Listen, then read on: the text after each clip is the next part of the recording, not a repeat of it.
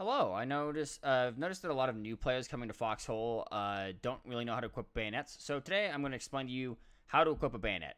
So the first thing that you need to do is that you need to get a rifle. That rifle can be any rifle of your choice. Just take whatever you like. Then you're going to get a bayonet. You're going to put that bayonet into the bayonet slot, and you're going to press F. At this point, your bayonet, after a short animation, will equip. At this point, you can left click, and this will make your bayonet do its thing. While you're sprinting, you can bayonet at will. Remember, this will insta-kill friends and enemies alike. You can also, while having your weapon out, you can still shoot. So just right-click, left-click, and you can shoot at will.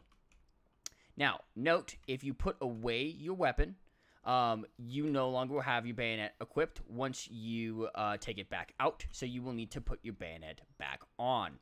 A lot of players forget about this. They'll hop into a trench and they will not have a bayonet, and they will be in a very, very bad position.